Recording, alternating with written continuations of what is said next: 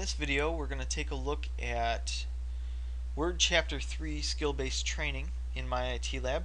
We're going to look at the second step because this one seems to be tripping some people up, and I just want to make sure that everyone can see exactly what we're trying to do here with this particular piece of this assignment.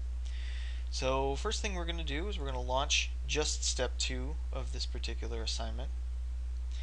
And keep in mind, while this is launching, you can still take a look at all the different ways to do all of these steps before you click launch.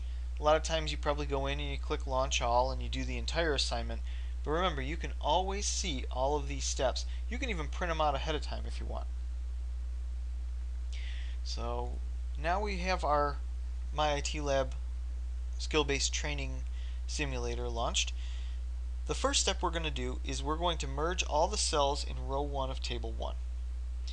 So all we really need to do here is we need to select all of these cells. So I just left clicked and dragged across all of those cells, and that lets Word know that those are the cells that I'm interested in. And I want to merge those cells. This one's going to be under the actually under the layout section of the table tools that appears. Anytime you're working in a particular piece of Word, such as a table in this case, you might get some special options like these table tools in this case. You can go right to the stuff that applies just to that table. And in this one we are going to merge these cells. So you can click on merge.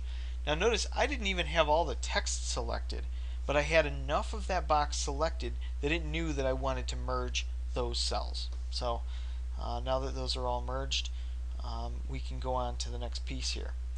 We're going to position the mouse pointer on the border between the first and second columns. Column 1, column 2, column 3. We want to position the mouse right here so that we get that double-headed arrow. And anytime you see this, this is going to give you the opportunity to move that border between the cells.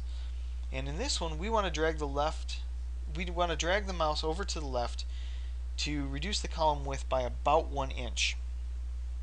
Now it's not asking for exactly 1 inch here, so we're going to kind of take a guess here. We were about at 2. We want to drop that down to about 1 here, and if we get it right, we should see that that clicks in.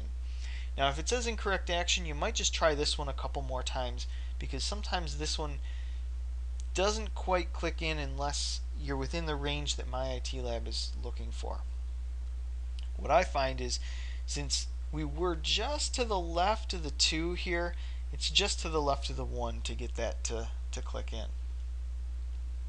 Now we're going to select row 2 as well as all the remaining rows below it in table 1. Select all of the stuff in row 2 and all of the rows below it. We're going to adjust the row height to 0.3. Now that we've got all these highlighted, anything we do to one of these cells is going to happen to all of them.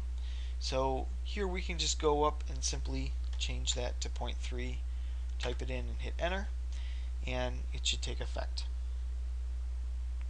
And now we're going to position the mouse pointer just inside the left edge of the third row of table 1.